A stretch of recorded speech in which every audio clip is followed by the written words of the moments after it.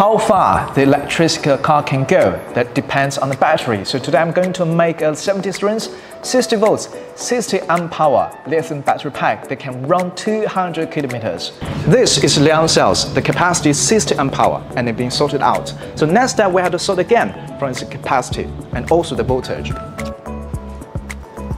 And this is a BMS board that can provide protections over the battery, like the overcharge protection, over discharge protection, over current protection, etc. And this is GPS mode with remote control. You can locate your bike or battery at any time, anywhere. And this is the box of the battery, so let's do it.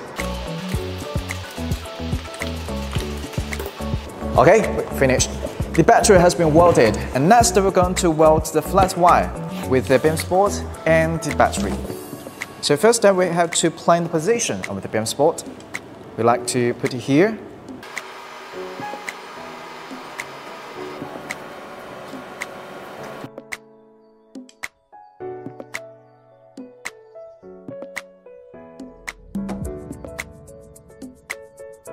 The flat wire of the BMS board has been welded, and next step we're going to use the detector to check the sequence of the flat wire.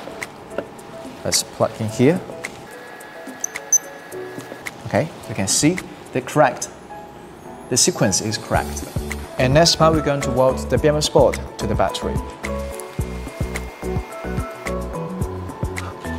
Okay, and now I finished welding the BMS board to the battery. And here's the tips I want to mention you is that before you weld in the BMS board to the battery, please do not plug in the flat wire to the BMS board.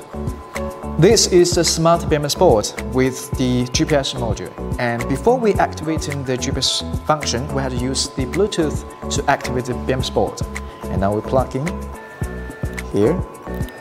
Okay, we press the start button. The BMS board was activated. Now we can use our computer or phone to change some parameter settings, like we have to turn on the sleep mode, because in that case, we can use the GPS module anywhere, anytime. And now the GPS module and the BMS board were both activated, so now we can use the app, the GPS app, to check the information of the battery. And now we open this app. Here is the battery information. So now we can see it's 16 strings with this battery, and the SOC is 50%. The total voltage is 56.9 volts. And now we come to the final step, package.